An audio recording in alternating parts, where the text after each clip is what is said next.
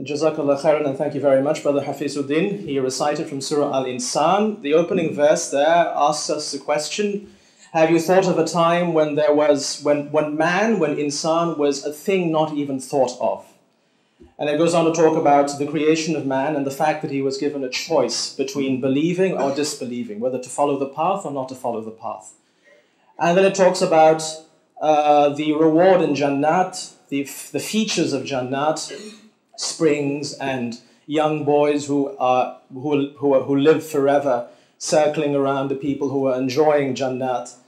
And it also talks about, of course, the Day of Judgment.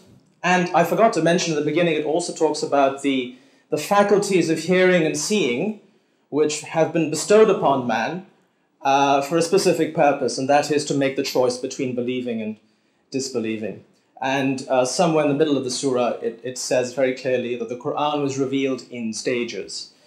And talking about the Quran, I'd like to tell you more about today's conference because it's about knowledge. And the Quran is a source of knowledge for us. And this conference, From Night to Light, as the title suggests, is supposed to illuminate our lives where there is darkness at present. And in Islam, we all know that there is a rich tradition of knowledge, dating back, of course, to the time of the Prophet ﷺ. And in the early centuries of Islam, knowledge was something valued very much. And the Muslim scholars of the time were great scholars because they made the effort to learn and to apply what they learned. And that's what led to lots of great benefits, like mass exchanges of information, trade, prosperity, the development of culture, education, and of course dialogue between different communities and civilizations, and graceful discourse. To be able to do all of these things, you have to have knowledge. And that's the reason why we're here today. So this conference is supposed to be a platform for connecting us back to our roots based upon knowledge. And it's also meant to connect the youth in particular. I know that there are quite a few people here from tertiary institutions, from NUS and NTU, etc. And it's supposed to be, this sort of thing should be done in a proper academic setting where we're supposed to learn from those who can teach us, so that we remember the meaning of knowledge and its foremost position in Islam. And then so that we can also ask the question, where is it today? Where are we today in terms of knowledge? Are we lacking or not? And if so, what do we do to solve the problem and remedy the situation? So this conference is supposed to be a gathering of youth, of the young people and parents, so that we can listen to what our esteemed speakers have to say on the subject. And it's meant to be interactive, and of course, it is an academic atmosphere. I have to now go on to welcome some of our guests. So this conference is being held, organized by the Al-Fawzan Education Center. And I would like to welcome our guests from MUIS and also from the various madrasas in Singapore, from Andalus and Pergas, and also from the National University of Singapore, NUS, and from Nanyang Technological University, NTU, and all other tertiary institutions which are represented here.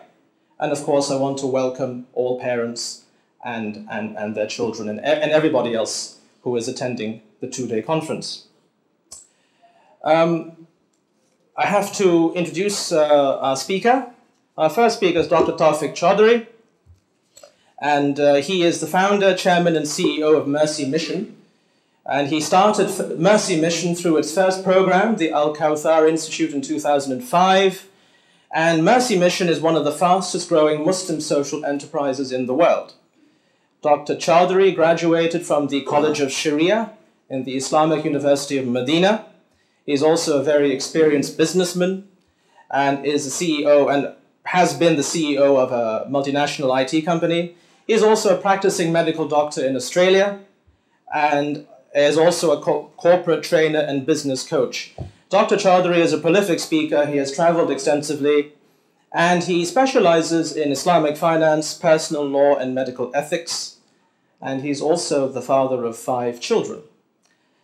The first topic, the first lecture is entitled Al-Ilm, Commencing the Lifelong Journey.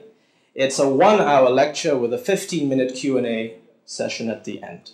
So I'd like to welcome our speaker, Dr. Tawfique Chowdhury, to the stage. Bismillah ar-Rahman ar-Rahim. Alhamdulillah Rabbil Alameen wa sallallahu wa sallam wa baraka ala nabiyyina Muhammadin wa ala alihi wa sahbihi ajma'een. Assalamu alaikum wa rahmatullahi wa barakatuh. My respected brothers and my sisters in Islam, once Umar radiallahu ta'ala anhu was sitting with the Mashayikh of Badr. Mashayikh of Badr are the best of the Sahaba. The Prophet sallallahu alaihi wasallam once asked Jibreel and Jibreel asked the Prophet ﷺ about the best amongst them. So Jibreel said, "O Muhammad ﷺ, who do you consider to be the best of the companions amongst you?" The Prophet ﷺ said, "We consider the people who fought the Battle of Badr to be the best." And Jibreel ﷺ said, we the angels also consider the best of the angels to be the ones that fought the Battle of Badr. So amazing people, the Battle of Badr. So Umar radiallahu anhu was sitting with the Mashayikh of Battle of Badr, and then he recited a surah of the Quran. Which surah was it? إِذَا جَاءَ نَصْرُ اللَّهِ وَالْفَتْحُ وَرَأَيْتَ النَّاسَ يَدْخُلُونَ فِي دِينِ اللَّهِ أَفْوَاجًا فَسَبِّحْ بِحَمْدِ رَبِّكَ وَاسْتَغْفِرْهُ إِنَّهُ كَانَ تَوَّابًا. When the victory of Allah subhanahu wa ta'ala comes and His mercy, and you see people entering into Islam in large numbers, then praise Allah and glorify Him. Indeed, He loves to forgive and He forgives all sins. This is the meaning of the surah that Umar radiallahu ta'ala anhu recited. So he asked the Sahaba, Mashayikh of Badr, Ya Shaykh, Ya Mashayikh, what is the meaning of this surah? So at that point, some of them kept quiet. At that point, some of the Mashayikh actually said, this means that Allah's victory is near, Allah's victory is coming. So at that point, Umar radiallahu ta'ala anhu entered a young boy by the name of Ibn Abbas radiallahu anhu, who was only 14 years old, into their gathering, and he asked Ibn Abbas, Ya Ibn Abbas, what is the meaning of this verse? What is the meaning of this surah? So Ibn Abbas radiallahu ta'ala anhu said, the meaning of the surah is that the Prophet sallallahu alaihi wasallam is being told that his end is near, that he is soon going to pass away, and that Allah subhanahu wa ta'ala will take him back to him very soon. Question is, how did Ibn Abbas know this? How did Ibn Abbas know this? At the age of 14 years old, much younger than all the other people of Badr. Which year did the Battle of Badr take place? Which year? Does anyone remember? Which year did the Battle of Badr take place? Second year of Hijrah. And if the Battle of Badr took place in the second year of Hijrah, how old was Ibn Abbas at the time of the Battle of Badr? How old was he? 2 years old? 3 years old? That's it. How would a boy who hardly knew anything compared to the Mashayikh of Badr, who were older and who had attended the Battle of Badr, how would he know so much? And the answer is بِلِسَانٍ سَأُولَ بِقَلْبٍ عَقُولٍ. When Ibn Abbas was asked, Ya Ibn Abbas, how did you gain knowledge? How did a young boy like you get more knowledge than sometimes Sahaba that were far older than you, far more knowledgeable than you, far greater than you, and had lived with Rasulullah far more than you? Do you know what he said? بِلِسَانٍ سَأُولَ بِقَلْبٍ عَقُولٍ. By a questioning tongue and by an attentive heart. A questioning tongue and attentive heart. What does that mean? It means I kept on asking. I asked and I asked and I asked and I asked and I asked. Every time I had an opportunity, I would ask questions. Every Sahaba that I knew, I would go and ask him, what did you hear from Rasulullah? I used to wait outside their houses, as Ibn Abbas said. I used to wait outside the house of Ka'ab ibn Malik and Ka'ab al-Ahbar and other Sahaba. He used to wait outside their houses. At what time? At 3 a.m. in the morning. At 4 a.m. in the morning, waiting for that moment when the first adhan of Fajr will go off and the Sahabi would wake up to pray his tahajjud prayer. And as he was coming out to make wudu, I'd quickly grab him and ask him a question. Ya salam. This is how knowledge is gained. This is how knowledge is gained. Knowledge is gained with an attentive tongue. Knowledge is gained with a patient heart. Knowledge is gained with hard work. It is not a bed of roses, my brothers and my sisters in Islam. Knowledge does not come to you. You come to knowledge. My brothers and my sisters in Islam, welcome to our conference today. where we talk about the greatness of seeking knowledge for the sake of Allah subhanahu wa ta'ala. Every one of you is in a privileged position because you've left your homes, wherever you live, 10 minutes away, 15 minutes away, and you've come to a place to seek knowledge. And the Prophet ﷺ said, whoever leaves his home in order to seek knowledge, then he has a reward of someone struggling in the cause of Allah. Someone fighting and struggling in the cause of Allah. Can you imagine the reward that you're having? And this is why our Shaykh Ibn Uthaymeen rahimahullah used to say that by Allah, today in our time, in the 21st century, the greatest of struggling in the cause of Allah is seeking knowledge. And it's for this reason why some of the great Sahaba of the past, they used to say, if anyone thinks gaining knowledge is not struggling and fighting in the cause of Allah, gaining knowledge itself is not struggling in the cause of Allah, then he has something wrong with his intelligence. Meaning what? The greatest struggle today, my friends, is not the struggle on the battlefield. The greatest struggle is here today, is here, you and your mind, is here today, you and your knowledge.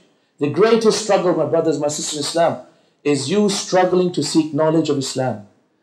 And I'm telling you, when you seek a path to seeking knowledge, by Allah, the truth will become clear to you, how difficult the path is, yet how sweet the path is. You know, there's a type of fruit that is popular in Malaysia. It's called durian. Does anyone know durian? Anyone know durian? Everyone knows durian. I tasted durian yesterday night, or the night before actually. Yes, salam. I had to brush my teeth multiple times to get rid of the taste. They say some people love it and other people hate it. I think I'm in the middle.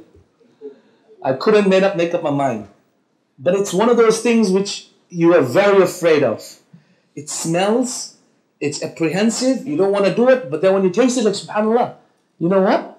Allah has put some real blessing in it. Just like the rose that has thorns with it, subhanAllah. Sometimes the most beautiful things initially appear to be the most difficult. And I'm telling you, Islamic knowledge is sometimes like that. Sometimes it looks very difficult. It looks like a real struggle, a real challenge. But subhanAllah, once you taste it, once you learn about Jannah and Jahannam, once you learn about fiqh, once you learn about Islam, there is nothing like it. And the only thing you can have is only more of it. It's a thirst quencher that creates more thirst in you in order to seek more knowledge. My brothers and sisters in Islam, my question to you is, how did Ibn Abbas know that إِذَا جَاءَ نَصْرُ اللَّهِ وَالْفَتْحِ actually means that the Prophet ﷺ will pass away? Do you know how? Because he said, later on when he was asked by Mujahid radiallahu anhu, who was Mujahid?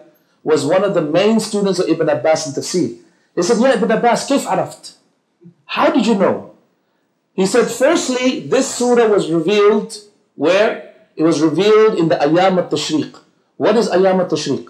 Ayyam al-Tashriq are the days, the 3 days where a person stays in Mina after Hajj. The Prophet only did Hajj once, right? In the 10th year. And this surah was revealed in the 10th year, in the last days of Hajj, when the Prophet ﷺ was in Mina. Okay, that's one thing. So that is a very important indicator. That's number one. Number two, Rasulullah ﷺ was sent as a messenger, and he is a messenger, not a prophet, because a messenger is someone who his people fight against. Whereas a prophet, no one fights against a prophet. An example of a prophet is Yahya. Yahya ﷺ was a prophet of God. Why was he a prophet? Because the Banu Israel accepted Yahya. Banu Israel accepted that Yahya was one of their prophets. In fact, they consider him to be one of the last of their prophets. Zakaria radiallahu anhu was accepted by Banu Israel. So he was a prophet. Whereas Isa ﷺ was not accepted by Banu Israel, correct? And that's why Isa ﷺ was a level higher than Yahya. Why? Because he is one of the messengers. So the messenger is someone who the people do not accept his message. And a prophet is someone who people accept their message. Both of them have a book. Don't think one has a book, the other one doesn't. No. Both of them have a book. Both of them Allah speaks to. Both of them Jibreel comes to. The only difference is a prophet is someone who the people will accept, and a messenger is someone who they will not accept. So Ibn Abbas radiallahu anhu continued and he said that when the people enter into Islam in large numbers, that means there is no more opposition to Rasulullah's message. No more are people fighting his message. No more are people against him. Therefore there is no longer need for a messenger. No longer any need for a messenger. And it is for this reason why, excuse me, it is for this reason why this surah is a clear indication that indeed the Prophet ﷺ's end is near. Amazing, isn't it? Amazing wisdom. بِلِسَانٍ سَؤُولٍ وَبِقَلْبٍ عَقُولٍ. With a very questioning tongue. Because what was the question that Ibn Abbas had? Ibn Abbas asked the Sahaba, when was this surah revealed? That's all he asked. The other Sahaba who were with Rasulullah ﷺ in the last Hajj asked him, when was the surah revealed? That was a question. But what he understood from it was amazing. What he understood from it was something which the rest of the companions could not understand. And this is why he is the Bahr al-Ilm. My brothers and my sisters in Islam, there is nothing like knowledge. There is nothing like knowledge. Gaining knowledge is the most amazingly beautiful thing that you could ever do. Nothing like knowing when you don't know. Nothing like having eyesight when you're blind. Nothing like having a medication when you're diseased. There is nothing comparable to knowledge. Knowledge is needed by everyone. It's needed by the kings and queens, and it's needed by beggars. Whereas money, not everyone needs money. With all due respect, kings and queens don't need money. They have status, they have pride, they have mansab, they have everything that they need. A beggar needs money. A king doesn't need money, but knowledge is needed by every single person. Knowledge, when you give it, it increases. Money, when you give it, it decreases. And that is why a person who shares knowledge, he only gets wiser and he only increases in his knowledge. And this is why Ibn al-Qayyim rahimahullah used to say, كُنَّا نَسْتَعِينُ عَلَى حِفْظِ الْعِلْمِ كُنَّا نَسْتَعِينُ عَلى حِفْظِ الْعِلْمِ بِالتَّعْلِيمِ. We used to seek the aid of teaching in order to preserve the knowledge in our hearts. Amazing, isn't it? One of the reasons I'm giving you a lecture is not for your benefit. Actually, it's for my own. Just so that these verses and these incidents and these points actually stay stronger in my own heart. My brothers, my sisters in Islam, truly knowledge is a blessing from Allah subhanahu wa ta'ala. He who is blessed with knowledge, that Allah subhanahu wa ta'ala has given him a great thing. We have not been asked to ask an increase in any single thing except knowledge in the Quran. Nothing else. وَقُلْ رَبِّي زِدْنِي عِلْمًا. And say, oh Allah, increase me in knowledge. Oh Allah, increase me in knowledge. No doubt, my brothers, my sisters in Islam, we have only been asked to seek an increase in that which truly benefits, that which truly adds value to our lives. Question is, how do we seek knowledge? And how is knowledge sought? And what are the means of seeking knowledge? Let me share with you what Ash-Shafi'i rahimahullah had said in that amazing poetry of his. What did Imam Ash-Shafi'i rahimahullah say regarding seeking knowledge? It's very important, and this is the only thing you take back from not only my lecture today, but from this whole conference. It's more than enough. More than enough. You don't need to take back too many things, but this you need to remember. So remember the poetry of Ash-Shafi'i rahimahullah regarding seeking knowledge. Ya akhi, لن تنالوا العلم إلا بستة سأنبئك عن تفصيلها ببيان. Oh my brother, you will never ever gain knowledge except by 6 things. I will explain them to you in great detail. What is the detail that he does? He just explains them all. What are they? الذكاء والحرص واجتهاد والبلغة وصحبة أستاذ وطول زماني. Amazing. What did he say? He said, my brother, you will never gain knowledge except with 6 things. You don't do these 6 things and you miss one of them out, that's it, mate. Okay, my Australian's coming out. Okay, that's it. You don't have these 6 things, you're out. Meaning, no more. Knowledge. So every single one of the 6 things is absolutely critical. So pay attention to each of these 6 things. The first thing he said is al-dhaka'u.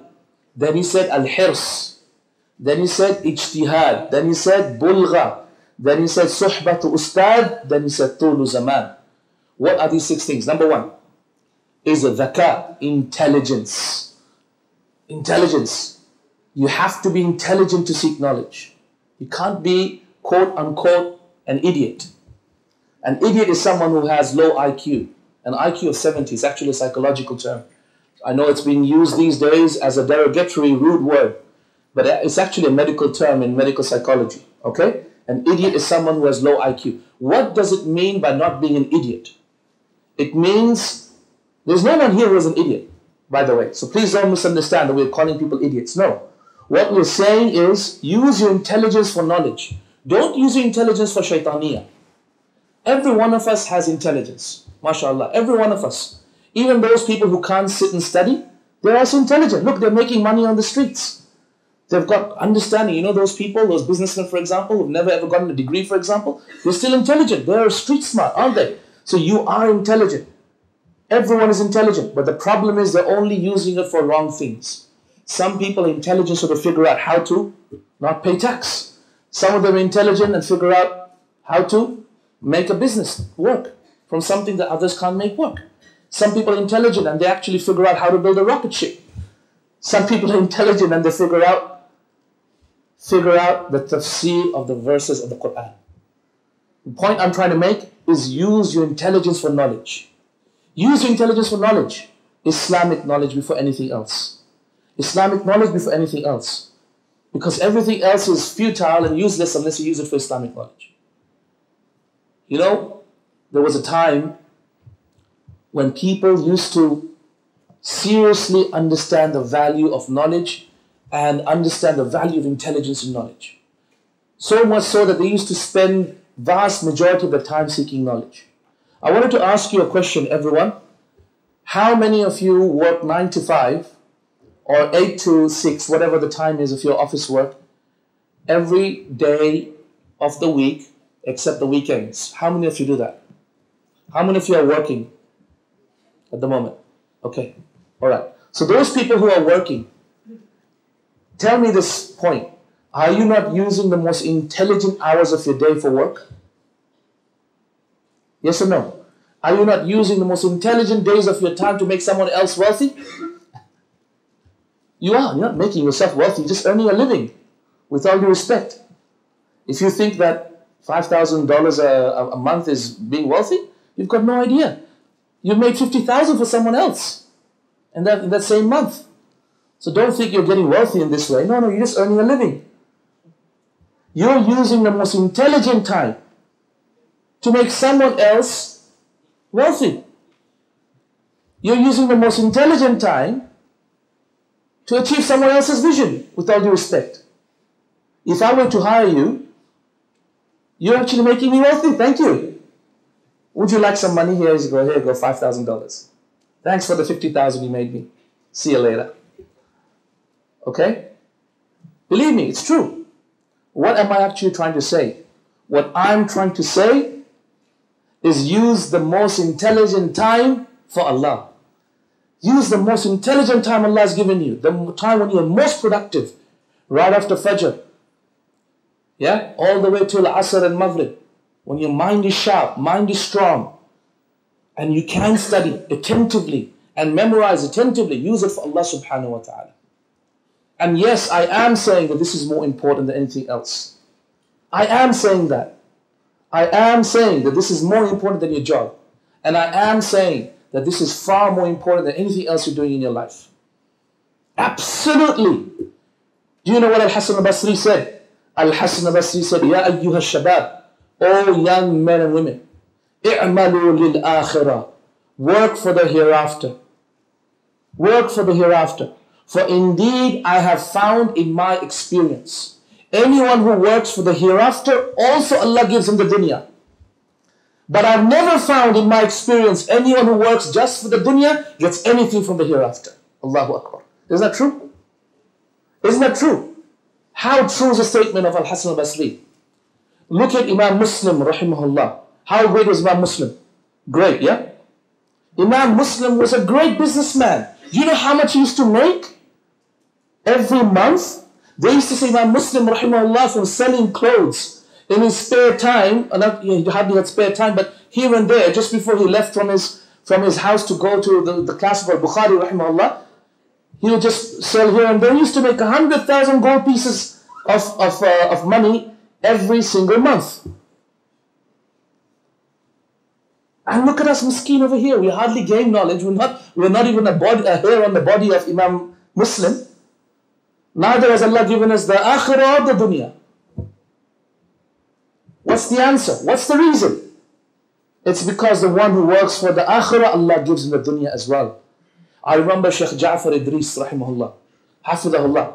He met me once and he said, Ya Tawfique, do what you love, money will follow. He says, do what you love, money will follow. If you open up How to Get Rich, Think Rich, Think and Grow Rich by Napoleon Hill, right? The most important book ever written, apparently, on American capitalism.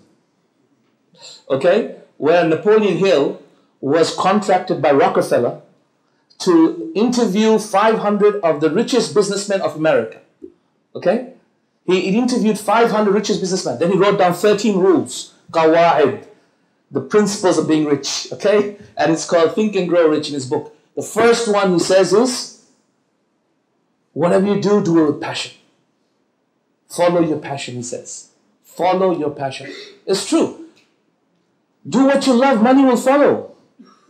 Do what you love, money will follow. Subhanallah.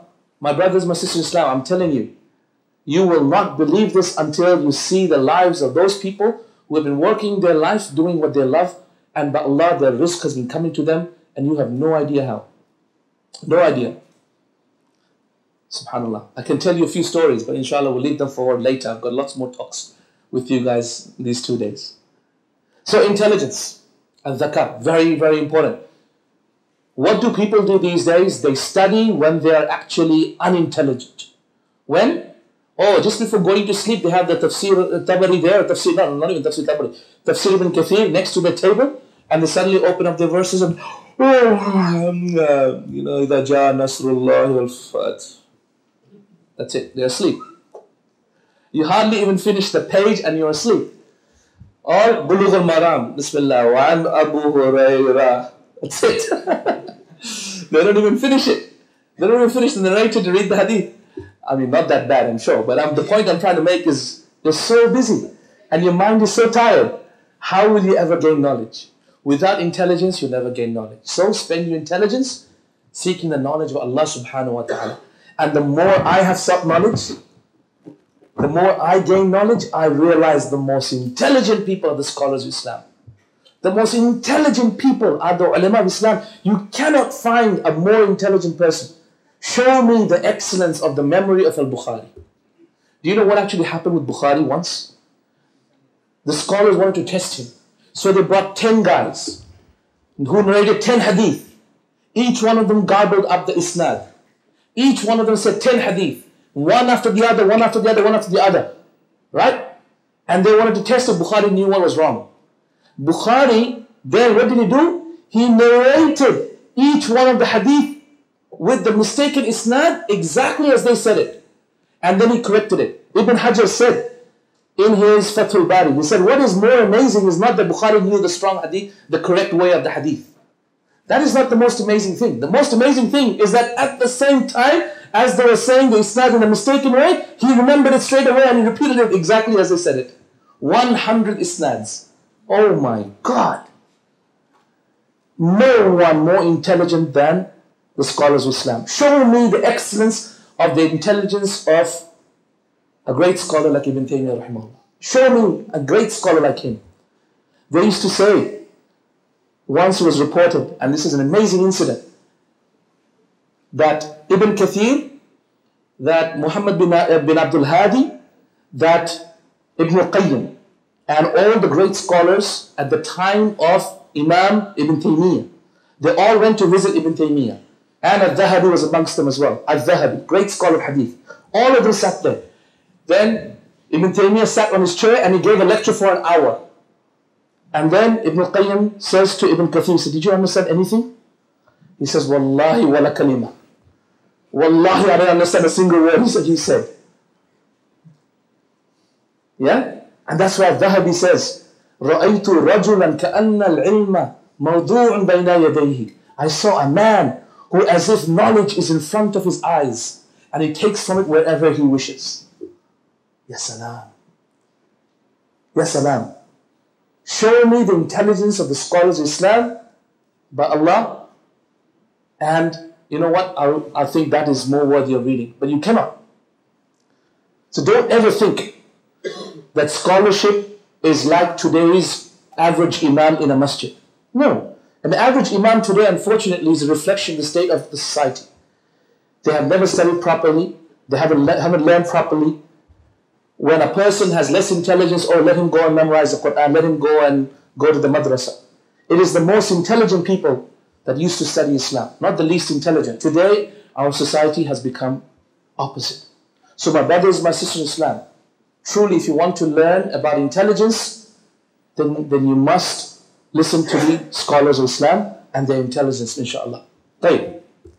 Then he continued and he said, al-zaka'u. Then he said, al-hirs. What is al-hirs? Hirs is focus. Focus on one thing and one thing only. You know, this myth that we can multitask is rubbish. You cannot multitask. It's wrong, it's wrong, it's wrong. And sisters who think that they can multitask, feeding the baby with one hand, cooking the chapati and everything with one hand, and then moving the other stroller with the other. Okay? At the same time, she's put her phone in her hijab, talking to her husband. Yes, Han, how are you? I love you too. Yes, yes, yes. She saying yes to the baby or yes to the husband. It's it's not possible. It's not possible to multitask. We are not made in that way. Females have a corpus callosum of their brain, which is actually a little bit larger than a man's. So there is a perception that females can actually multitask. But the reality is, men have actually very small corpus callosum. That's why we're like, what? We can't. Like we look watching TV, we can't. The wife's talking to you, huh? Okay? So there is a perception that female can actually take it. But the reality is, there is a huge breaking point. They can only give the perception of multitasking for a very limited time. Half an hour, then she breaks down. Then she stresses. Isn't that right? And that's true. The sisters they're all smiling. I know that they're agreeing with me. Because it's not possible to multitask in that manner. It's just not possible. We're not wired in that manner. Focus, focus, focus. When Steve Jobs took over Apple, how many products did Apple have? How many products did Apple have? Who can tell me? How many laptops, how many desktops, how many devices did Apple have? They had 67. 67. Do you know what Steve Jobs did? He called everybody, he cut all of the product line, and then made a 4x4 table. You know, a 2x2 table, I'm sorry. Yeah? Made a 2x2 table. And then he said, professional, non-professional. By professional, he meant, you know, like desktop publishers and people who are very tech-heavy, yeah? So tech-heavy, non-tech-heavy, yeah? And high-end, low-end. That's it. And then you put one product there, one product there, one product there, one product there. How many phones does iPhone have? One.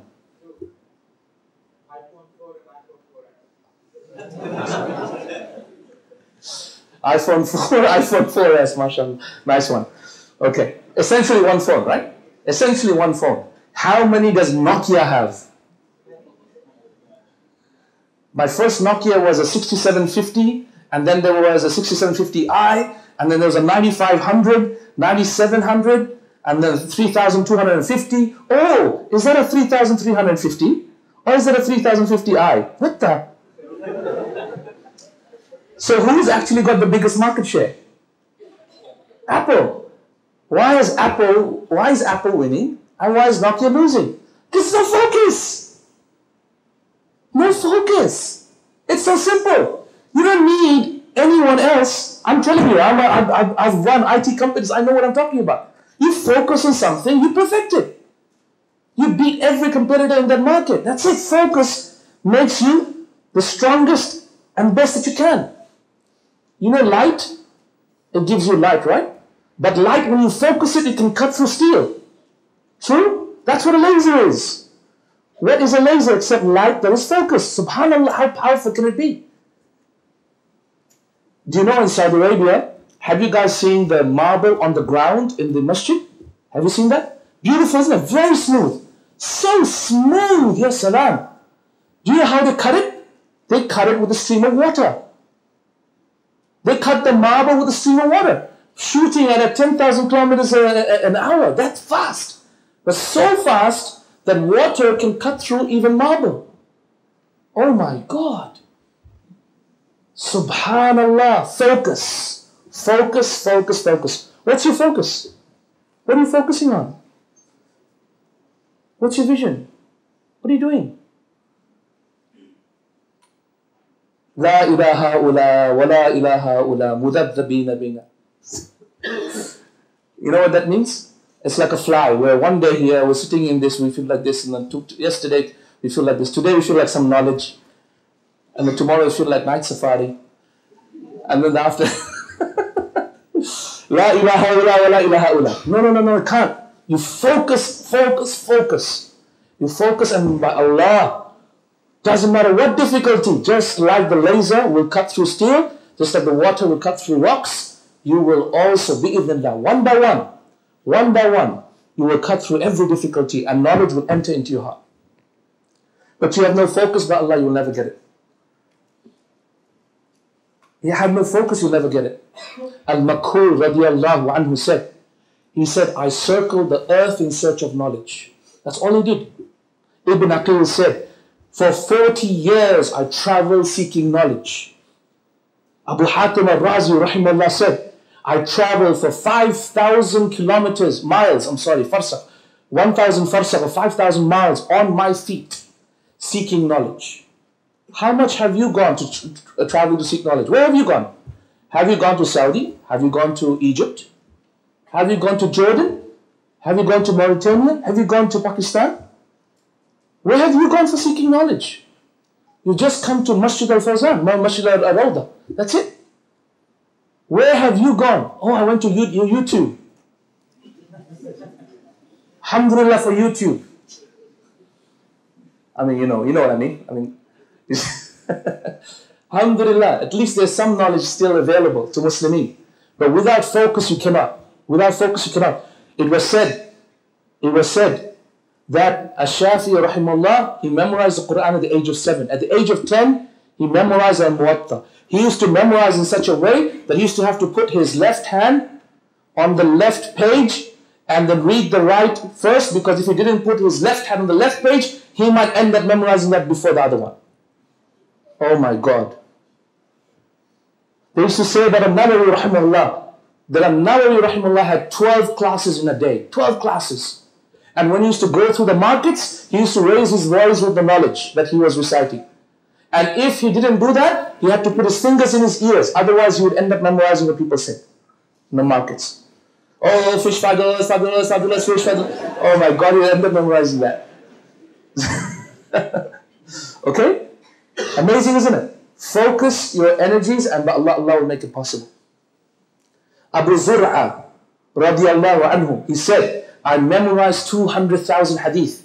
And he told the son of Imam Ahmed, Abdullah ibn Ahmed, he said, قَرَأْتُ مَعَ أَبِيكَ مِنْ حِفْظِهِ, I read with your father from his own memory.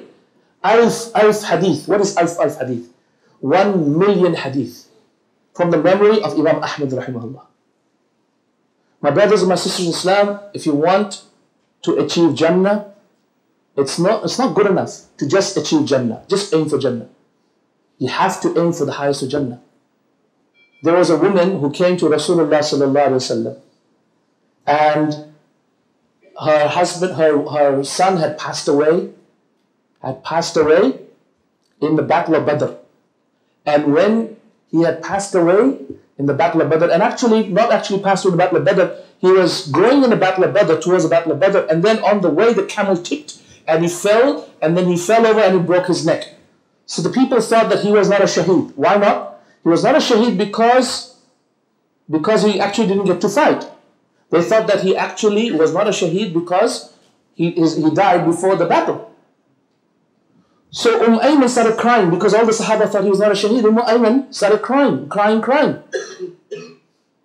And she came to Rasulullah ﷺ and said, Ya Rasulullah, is my son, where is my son now? He said, Insha'Allah, he is in Jannah.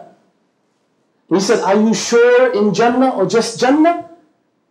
So Rasulullah ﷺ looked at her and said, Ya wayhaki Ayman, innaha jinan. He said, what? It's not one Jannah. It's hundreds of Jannahs. 100 levels of Jannah. And your son has achieved the highest one. Al-Firdaus al-A'la. You know our problem? Is we forget Jannah is actually 100 levels. We think it's just Jannah. Oh Allah, get me into Jannah. That's not good enough. It's Jinan. Does anyone here have his own house? Who has his own house? Anyone? Anyone here has his own house? Not yet? Okay, the government owns everything here, is it? Okay, alright. Okay, anyone has his own car? How about a car? Do you have your own car? Akhi, what car do you drive? Toyota? Vios. Okay. So Akhi, when you see a Bentley, 500 series, white, pearly white, amazing tires, stops on your side. Don't you have that feeling that, I wish Allah had given me that? I mean, sometimes you don't. It's like, alhamdulillah, I don't want dunya and whatever else. But there's always an inkling. Oh, how I wish I had that car. Imagine the levels in Jannah. If you went to one level and the next level, wouldn't you wish that you had that level? You would. There's a second problem that we have. Second problem is we think Jannah is cheap. Jannah is so cheap. It's as cheap as chips, as we say in Australia. Cheap as chips. Yeah, Subhanallah, Alhamdulillah, Astaghfirullah, that's it. Subhanallah, Alhamdulillah, Astaghfirullah, that's it. No, it's not. Jannah is very, very expensive. The Prophet ﷺ stood up on his minbar and he said, Ala inna sil'atallahi ghaliya. Ala inna sil'atallahi ghaliya. Ala inna sil'atallahi ghaliya. Sil'atallahi jannah. What did he say? Is not the price of Allah expensive? Is not the price of Allah expensive? Is not the price of Allah expensive? The price of Jannah. It's expensive. You can't gain it by sitting on your backside doing nothing, just your job. What the heck are you talking about? You can't gain Jannah just by saying Subhanallah, Alhamdulillah, but that's it. What are you talking about? Perhaps save yourself from a bit of fire, yes. But no, you can't achieve Jannah like that. Please, don't think Jannah is cheap. Please don't think Jannah is just waiting for you to just open arms. As soon as you die, all the malaika rahmah are coming to you. No, that's not happening. Jannah is expensive. You must pay your mahar now. You want wives in Jannah, pay her mahar now. You want your place in Jannah, pay the rent now. And the purchase price is very easy. It's your life, your time, your money, and your blood, and your sweat, and your tears. Everything. It's very important, my brothers and sisters, Islam, to understand this. Nothing else but pure dedication, focus will get you Jannah. So number 2 is focus. Number 3, he said, is hard work, ijtihad. You got to work hard. You got to work hard. You got to buy those books. You got to get up in the middle of the night. You have to. You have to study 14 hours a day. There were days in Medina when I used to study 14 hours a day. And you have to study. You have to turn over the books. You have to travel. It's going to be hard. You're going to have to leave your wife behind. You're going to have to leave your family behind. You're going to have... It's hard. It's hard. You're going to have to do it. It just has to be done. Ijtihad, without it, you'll never get knowledge. Do you know this scholar by the name of Abdurrahman bin al-Qasim, rahimahullah, one of the great students of Imam Malik, rahimahullah. He was sitting next to Imam Malik, and then those caravans that come for Umrah, that pass by Makkah and Medina, had come. They came past Medina, and a young boy, very, very beautiful, handsome, he came to Imam Malik and said, Ya Imam, afikum Abdurrahman bin al-Qasim? Is there Abdurrahman bin al-Qasim amongst you? Yes. Yes, Imam Malik said. Here is Abdurrahman bin al-Qasim sitting next to me. So the young boy came and he hugged Abdurrahman bin al-Qasim and he kissed him. This story is narrated by Al-Zahabi in Sirah Alam al-Nubala. Is narrated that this young boy came and he hugged Abdurrahman bin al-Qasim. He kissed him on his forehead and said, Oh my father, I'm your son. What? And everyone was surprised. I mean, is this a legitimate son? Abdurrahman bin al-Qasim? So Abdurrahman bin al-Qasim goes, No. He's very legitimate, but let me tell you the story. 17 years ago, so 17 years old. 17 years ago, when I was in Egypt, I wanted to come to study with Imam Malik. At that time, my wife was pregnant. So I gave her 3 choices. Either I divorce you, right? Look, he didn't say, what do you think? Hey, wife, what do you think? Would you let me go? No. Okay. My wife says no. What are you talking about? What are you talking about? What are you talking about? Who is more beloved to you, Allah or your wife? What is more important to you? This dunya or the akhirah? I'm telling you, this is serious. It's very important. Allah has ordered us to make our akhirah more beloved to us than our own families. And to bring our families with us on our journey. So he gave her 3 choices. First choice, either I leave you and you can go your way, I go mine. Because there's no compromise. I have to study. That's my life. I want to meet Allah, not an ignorant donkey. I want to go meet Allah subhanahu wa ta'ala, a knowledgeable scholar. Fine. Number 2. The second option is, either I divorce you so you go your own way. Option number 2 is either you come with me to Medina. That also she didn't want because she had a family in Egypt. Option number 3 is we stay married, but you stay here in Egypt and you raise the son and I will try and come back whenever I can. Happy? She chose option number which one? 3. She chose option 3. And Imam Abdurrahman bin al-Qasim said, Wallahi, for 17 years I did not have the opportunity to go back. Every time I wanted to go back, I said, SubhanAllah, how can I miss that hadith? How can I miss that class? How can I miss that? Ya salam. My brothers, my sisters in Islam, if you got a text message right now, your wife is going to deliver. Quick. What would you do? Sheikh, excuse me everyone, make dua for me, my wife's delivering. I have to go. Wa salama. And in a state of craziness, you will drive faster than the wind and you reach the main hospital of Singapore to deliver your child. And we won't see you tomorrow, by the way, because you'll be busy with your child. The point of the matter is what? The point of the matter is, where's your focus? I'm not being silly and saying, please don't go and visit your wife, she's delivering. Please do. I'm a medical doctor. I expect the father to be there, and I usually get angry when the mom is there, when the wife is delivering and the husband's not there. So where the heck is the husband who made you pregnant? Where is he? He's not by your side. So fine, I understand. Please go to your wife if they're sick. But the point of the matter is, look at why Imam Abdurrahman bin al-Qasim was truly an imam. When Imam Abdurrahman bin al-Qasim died, they said he was the imam of the Ahl al-Dunya. He was the imam of Ahl al-Dunya, all of the dunya. Why? Because of sacrifices like this. You don't sacrifice, you don't. There's nothing behind it. And that's why passion comes from the French word passion, which means sacrifice. That you have to sacrifice something in order to achieve something that you truly love. Let me tell you the story of this great scholar who lived in a well for 10 years. He lived in a well. Did you ever hear about a scholar living in a well? But he did. His name was Imam al-Sarakhsi, rahimahullah, great scholar of the Hanafi madhab. He wrote a book called Al-Mabsut in 36 volumes. But when you open the book of Mabsut, he didn't write it. You read it, it's like, وَأَمْلَاهُ الشَّيْخ عبد الرحمن إمام السرخسي من تحت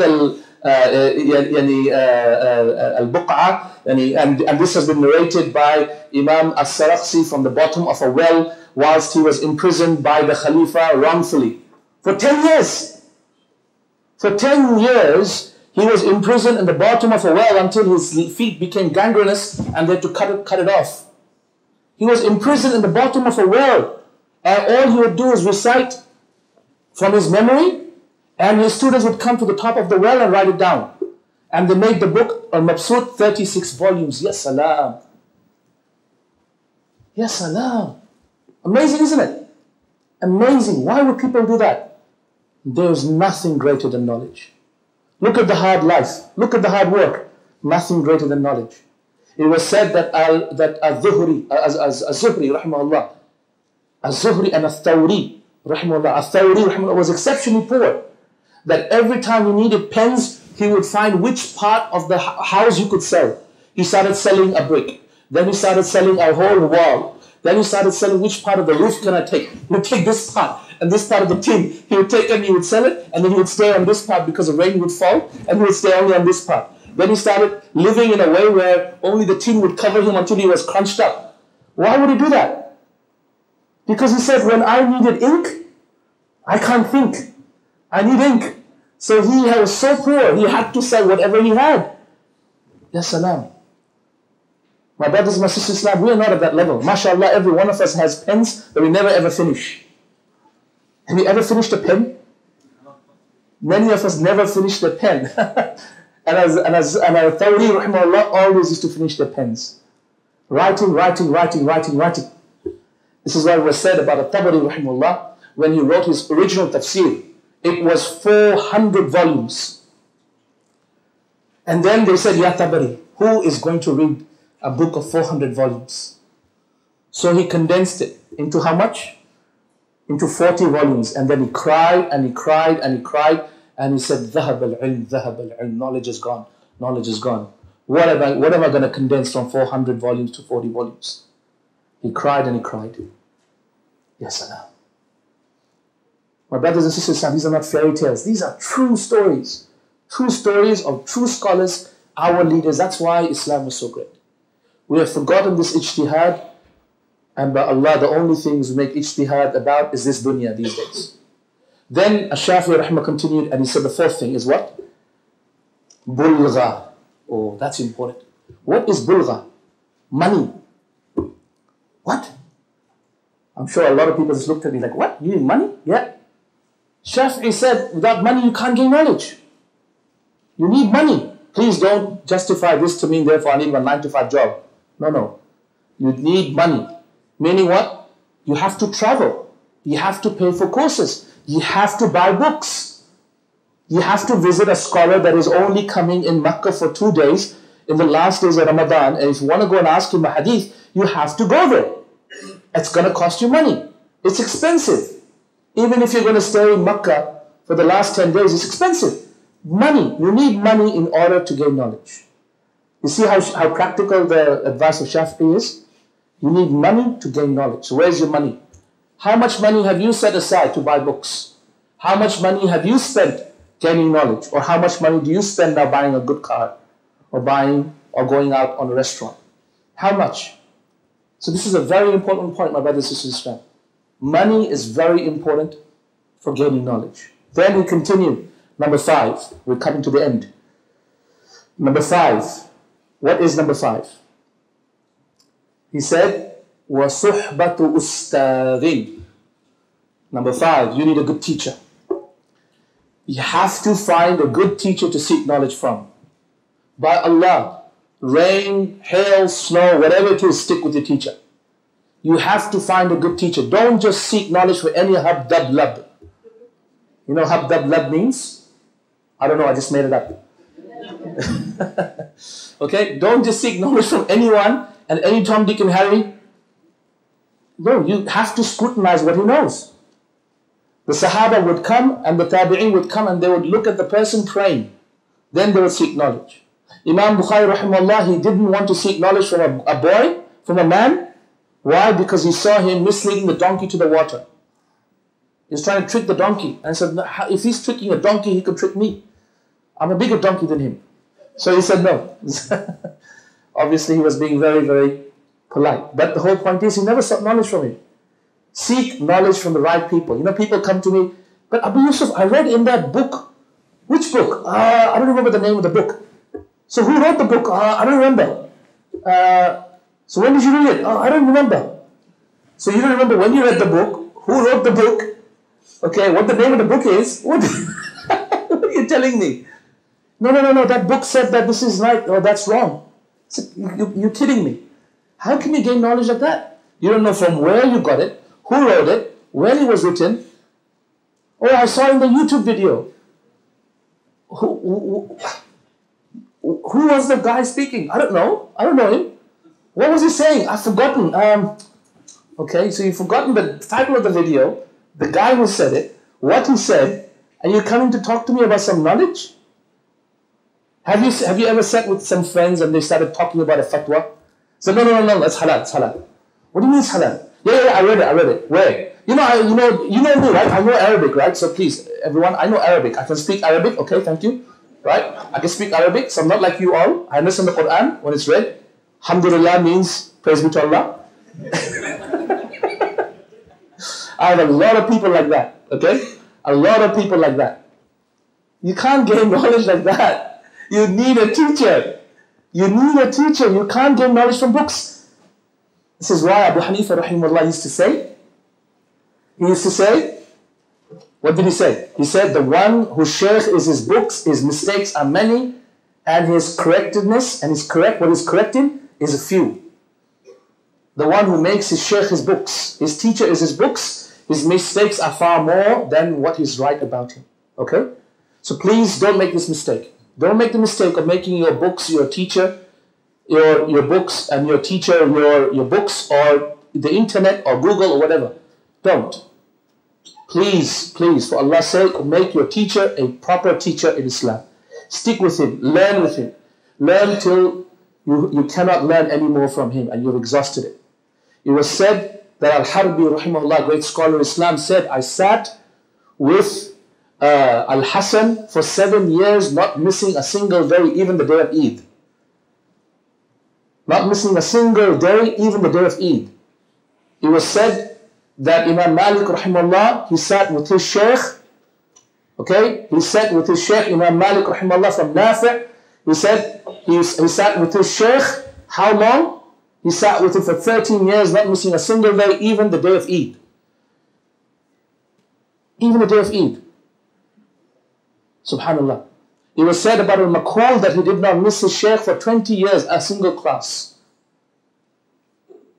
I remember my own teacher, Sheikh Ahmed Rashid al-Ruhaili, rahimahullah, he said, I sat with my own teacher for 17 years. I asked him questions, not missing a single class. And he would even go with me to the class of Sheikh Shanqiti, hafidhahullah.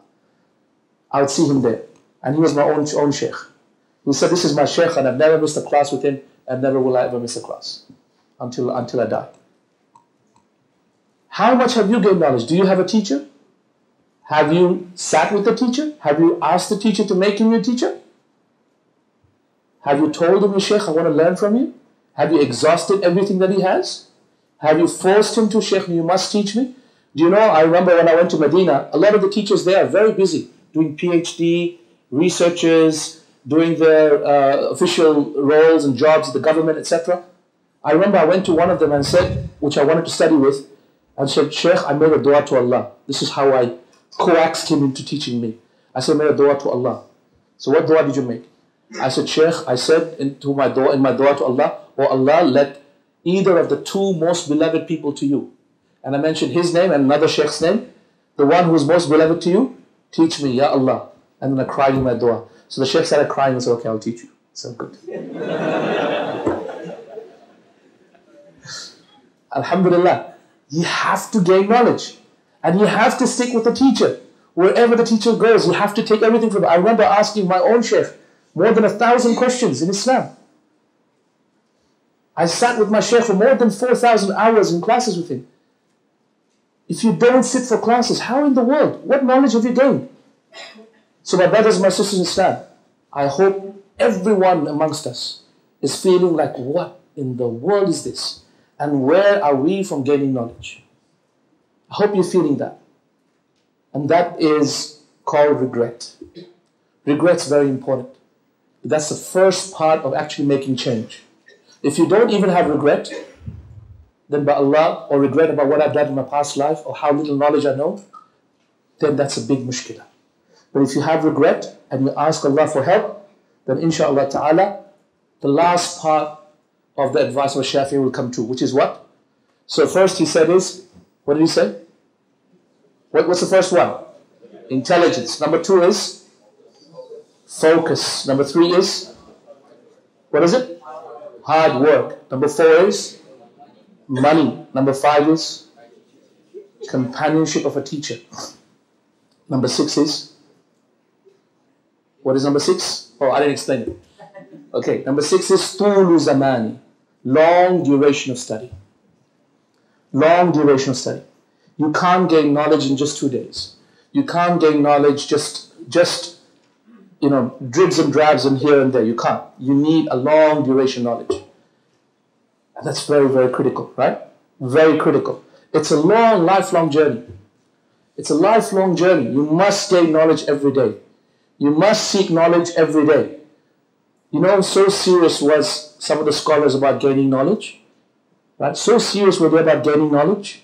Like Ibn al-Qayyim rahimahullah, it was reported that he was so serious about sticking to a shaykh and gaining knowledge as much as possible for Ibn Taymiyyah, that when Ibn Taymiyyah would be put in prison, why would he be put in prison? Because he made a fatwa which a Khalifa didn't like, so put him in prison. Anyway, so when they put him in prison, Ibn al-Qayyim said, I used to beg the guards of the prison, please enter me into prison so I can sit with my shaykh. He used to beg the prison guards until he said, may Allah forgive me, I bribed them once. And then once I bribed them, they put me in prison with my shaykh. Alhamdulillah, I stayed with him for 6 months seeking knowledge. What the? Unbelievable, isn't it? You see, when someone loves knowledge, this is like drugs. It's the only thing that keeps his heart beating. It's the only thing that he thinks about. It's the only thing that gives him satisfaction. It's the only thing that he actually loves and likes. Only nutrition that he ever needs. I'm telling you, I urge my brothers, my sisters in Islam, all of you, together, to seek a path to gaining knowledge, and may Allah subhanahu wa ta'ala share with you this beautiful joy and this enjoyment. And may Allah subhanahu wa ta'ala make your path to gaining knowledge easy for you. And may Allah subhanahu wa ta'ala give you good teachers and keep you upon the right. May Allah subhanahu wa ta'ala bless you all. And remember what the Sahaba used to say. Whoever thinks gaining knowledge is not tantamount to fighting and struggling in the cause of Allah, then he has a deficiency in his mind. So therefore today in the 21st century, the real struggle is not on the battlefield. The real struggle is gaining knowledge. How far is the ummah away from knowledge today? Do you know how many libraries there are in Egypt today? Public libraries? How many? How many, everyone? How many? Nothing, none. No public libraries. Even Azhar, you need to show your card. So there's no real public libraries. You can just go there and study, but you can't borrow a book. No public libraries. In Australia, my grandma borrows books from the library. Oh my God. Do you know what I'm saying? My little kids can borrow, Baba Black Sheep from the library. They can borrow, you know what I'm saying? How far are we from knowledge? We're so far away. So may Allah subhanahu wa ta'ala bless this ummah to become an ummah of knowledge, the ummah of the Quran, the ummah of the greatest miracle of Rasulullah, which is the knowledge that he left behind. And may Allah subhanahu wa ta'ala increase you all in levels and give you the highest of Jannah, inshallah. Jazakumullah khair. Wa akhiru da'wana alhamdulillah rabbil alamin. Right, anyone has any questions at all? Okay, so we're going to accept questions via slips of paper. And also, I think we've got some microphones. Should we circulate? Microphone? No microphone. Okay, so I already have the first question. Okay. Can you all hear me? Is loud enough? Okay. So, what is the difference between them and us? I think them means to people of the past, the scholars of the past. Okay. Such that they can achieve so much when it comes to zeal and thirst for knowledge. And we now are struggling to even get started or keep at it. Yeah. Jazakallah khair. It's a good question. I think, my brothers and sisters in Islam, it's all about your priorities. It's all about your priorities and what is the priority for you and your life. What is the priority for you? Is the priority for you a good life in this dunya at the expense of the akhirah? Or is the priority for you the best life that you can get in the akhirah? What is the priority for you? That you please Allah subhanahu wa ta'ala the most that you can, or that you just please Allah as much as you can and everyone else you please the more? What is the priority for you? That you do the best that you can in this dunya, or that you do the best that you can for the akhirah? What is your priority? It's just about your priorities. Prioritize your priorities. And every one of us, we will live for at least 60 or 70 years. Vast majority of us. That's the hadith of Rasulullah sallallahu alaihi wasallam. My ummah will live for 60 or 70 years. This is not me saying it. My Prophet said it. So if this is the case, that we'll live for 60, 70 years, what is our priority in these 60 or 70 years of our life? What is our priority? Is our priority raising good children? Is our priority having a good home? Is our priority building a house? I remember my parents, their priority was to build a home back in Bangladesh. That was their priority first. That's why they would save up money, and the most important thing that they would do was straight away take that money and buy land in Bangladesh and build their first home. They saw this as such a great achievement. When they built their first home, they said, my heart is so much at peace. So what is your priority? Ask yourself what your priority is. Is your priority marrying a really, really beautiful wife? Beautiful girl? What is your priority? It's about prioritizing your priorities, my brothers and sisters in Islam. When you prioritize your priorities, you know exactly what you need to do. If you know your priority is gaining knowledge, and that is the most important thing, it doesn't matter what else you do. I remember when I was 17 years old, I wasn't practicing. I was actually practically a disbeliever. Practically an atheist at that point. And then Allah subhanahu wa ta'ala guided me, alhamdulillah. In my first year of medicine in University of Melbourne, in Melbourne University, I remember that's when I actually started to practice and learn about Islam. Then my priorities changed. My priority wasn't to be a great doctor anymore. My priority was to know Allah Azza wa Jal. I remember in my second year and third year when I would be grabbing the books of anatomy and physiology and pathology or clinical medicine, instead of that, and I had a choice between that and Bukhari, which one would I pick? You know what, exams tomorrow, no worries. It's already written what's going to happen, so I'll just pick Bukhari. So it was written, alhamdulillah, I passed. The point of the matter is, it's all about your priorities. In the fourth year of medicine, I decided to leave medicine. I said, that's it. I'm not going to study. I'm going to study Islam. So people thought I was mad. And you think that someone who got into the highest degree in university, Melbourne University was the best university in Australia, and medicine was the most difficult to get into. You needed 99.85 as a mark to get in. And that's the mark that I got, alhamdulillah. So they said that it would be madness to leave. And I remember the whole community was saying, this is mad. The guy's mad. He's become mad. Someone's made him mad. Of course, mad. Mad with love for Islam. Mad. Absolutely mad. I remember the first, I got into the plane, and the first place I went to was Singapore. Because the flight was going to take me via Singapore to Saudi. When I got down from the plane, I know my mom was angry at me, but I still had to study.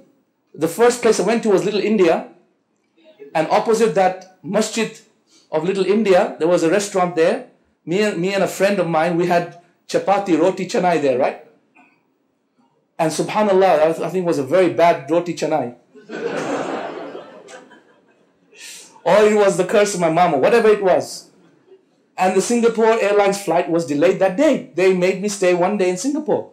I said, that's it, yes, salam. Allah's gonna destroy me. Ya Allah, forgive me somehow. My mom's making dua. My dad's making dua. Don't let him do it. But I persisted, persevered. I went and I studied. Then I came back and I finished my medicine again. Alhamdulillah.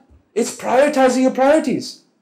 It's unheard of. Medical school does not accept the same guy twice. But I said, Bismillah, tawakkaltu ala Allah. I wrote it, and I was the first person accepted when I came back.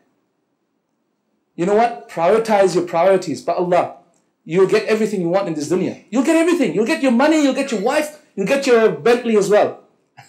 Eventually. Okay? You might only be able to enjoy it for a few years, but you will still get it. But prioritize your priorities, and Allah will give you everything in this dunya and the akhirah, inshallah. So the next question is, how to know if the knowledge we're gaining or learning is the right one? How do you know if the knowledge that you're gaining is the right one? Okay, knowledge is what Allah has said and what His Messenger has said. Everything else is not knowledge, it's just opinion. It's true, isn't it? Al-ilm ma qala Allah qala Rasul. غير ذلك كله يعني was kalam. Ara an-nas. Yeah? So we can learn about so many different things in our life. We can learn about a whole madhab. For example, I studied the Hanbali madhab in detail, from A to Z. Right? But that is not really knowledge. What's knowledge is what that is based on. So Imam Ahmed said this, but he based that on this verse, or he based that on this hadith. Oh, okay, that's knowledge. Does that make sense, everybody? So it's not important what a sheikh said or what an imam said. What's important is what he based it on. Does that make sense, everyone? So how do you know if a knowledge is right or wrong? That knowledge which focuses on the Quran and teaching you the statements of the Prophet ﷺ, that is knowledge. I remember when Abdul Razak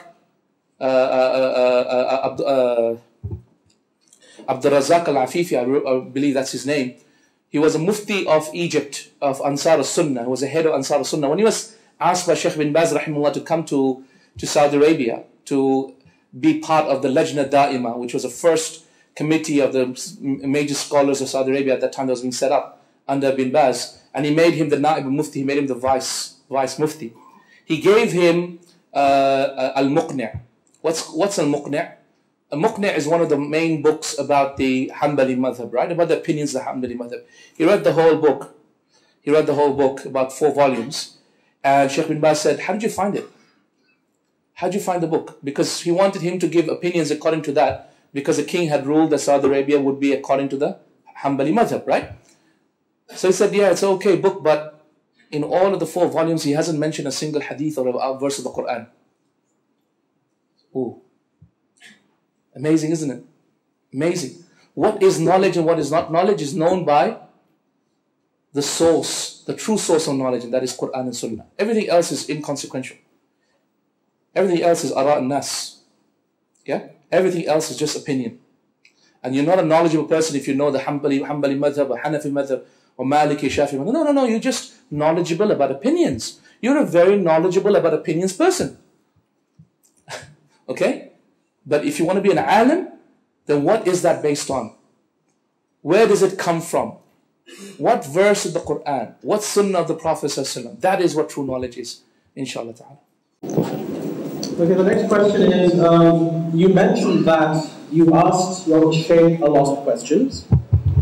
We also have lots of questions, but there's a hadith, quote unquote, don't argue about deen. I am confused. There's nothing to be confused about. Everything is clear. The Quran's clear, Sunnah is clear. Thank you. No, nothing to be confused about. The hadith of Rasulullah about not asking too many questions is not now. It's limited to the time or revelation. It's not for now. Now you should be asking 1,001 questions. 100,000 questions. Just keep asking. Ask the right people, but okay? Ask the people that are worthy of questions. How do you know who's worthy of a question? Well, first of all, a person has to have clear knowledge. So must be a person knowledgeable in that particular topic. Number 2, that person must refer to the true sources of knowledge, Quran and Sunnah, in order to give you the knowledge. Number 3, make sure that that person, if you're asking about a particular specific issue, let's say about Singapore, then he has knowledge about Singapore. You shouldn't be asking me, with all due respect, about some fiqh issue regarding somewhere in Singapore, about this thing happening, about what is the ruling regarding chewing gum in Singapore. Why are you asking me about that? I don't even know what the rule in Singapore is about chewing gum. I was told that chewing gum is only prescription chewing gum. Is that right? It's prescription. It's very important, by the way. Saliva is very important for your mouth. It's what makes sure that your mouth doesn't, your teeth doesn't decay. So keep chewing. And not chewing gum, but keep chewing like, yeah, let's say, produce saliva. It's good for your teeth. But anyway, coming back to non-medical issues. You shouldn't be asking me about that which is specific to Singapore when I don't have any knowledge about Singapore. If I've lived here for about a couple of months and I understand the culture of the people, understand the community, understand the laws, then I can give you an opinion perhaps that might be valid. I remember when our Sheikh, when the tsunami happened, remember the tsunami in 2004? On Boxing Day in the 26th of December, the tsunami, the great tsunami that happened. The people from Sri Lanka called me on the phone and said, Sheikh, we've got these sisters whose husbands were washed away and they're still at sea, or their bodies have died. We don't know where they are. We just haven't found their bodies yet. So the sisters are asking, when does their iddat al-mutawaffa begin? What is iddat al-mutawaffa meaning? The iddah, the waiting period for their husbands after they have died. You know there's a waiting period if your husbands die. When does it begin? Is it from the day of the tsunami, or from now, or from when? So I remember calling my Sheikh and saying, Sheikh, this su'al, what should we say? We know in the Maliki madhab it says 5 years. Wait till 5 years from the date of them being lost. We know in the Hanafi madhab says 3. We know the Hanbali says 4.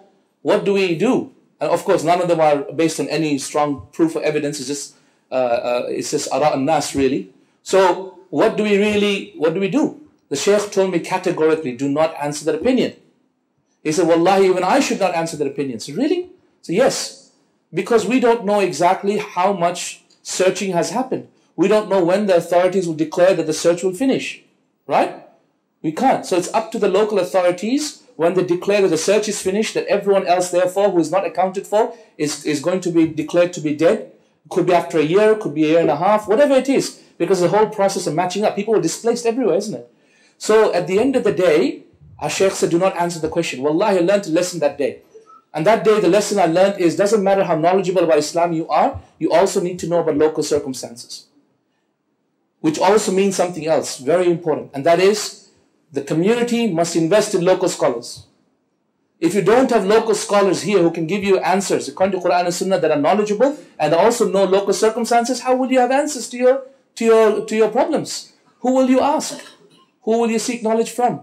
So you must invest in the best of the ulama worldwide to bring them here, to keep them here, to let them live here, so they can understand the circumstances and then give you the opinion according to that. Does that make sense, everybody?